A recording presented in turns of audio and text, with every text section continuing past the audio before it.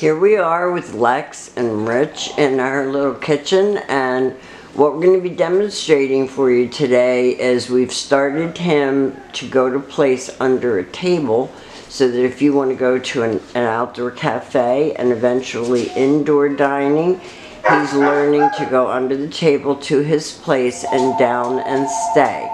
So we're going to be demonstrating that for you now after we shut the phone up. Lex, go. Come on, go to place. Good boy.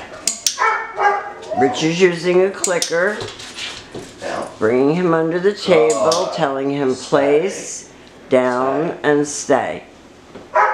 So this is the beginning of you being able to take him out to public dining, starting out probably outdoors and then working slowly to indoors.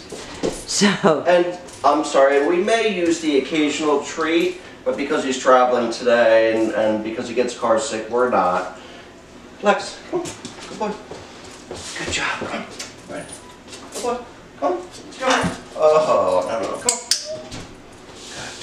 Good boy. Good job. Good job. Good boy. Lex, go. Good boy. So you can keep this going at home. Keep practicing, keep getting him to go into small spaces and down and stay.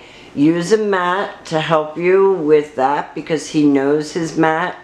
And if you get something at home that it's a visual for him, like the rug, anything small that you can fold up and take with you.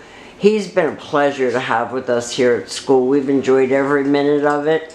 And we will see you in a couple of hours. Have a great day. Bye-bye.